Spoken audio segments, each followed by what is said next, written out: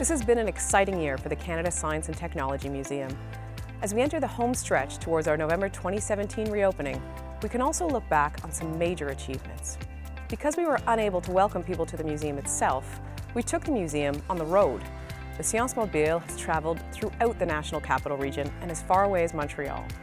At festivals and other events, we connect with thousands of people each month through workshops and other engaging activities. We've also reached out through traveling exhibitions like our Game Changers video game exhibition and a few unusual initiatives. This includes the On Thin Ice expedition, which was part of the Let's Talk Energy program.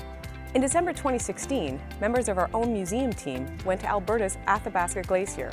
Our team was led by renowned ice climber and Red Bull athlete Will Gadd and included University of Alberta glaciologist Professor Martin Sharp. The trip will result in video shorts showcasing the impact of climate change on Canada through the lens of extreme sport. As you can imagine, however, the majority of our focus has been on renewing the museum itself and creating a vision for what it can and should be.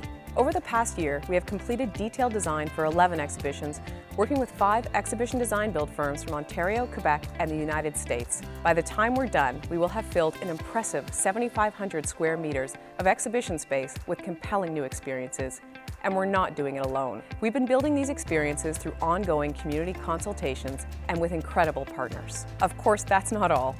Development of new educational and public programming is well underway, so are plans for exciting new spaces, including a central demonstration stage and the Exploratech Maker Studio. In addition, we are working on mobile apps involving augmented reality and a virtual reality experience for our iconic 6400 locomotive.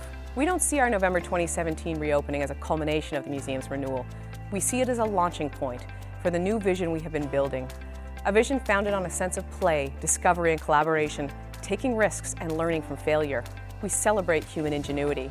We deliver experiences that spark imaginations, engage creativity, and inspire the next generation of innovators, and we can't wait to share it with you this fall.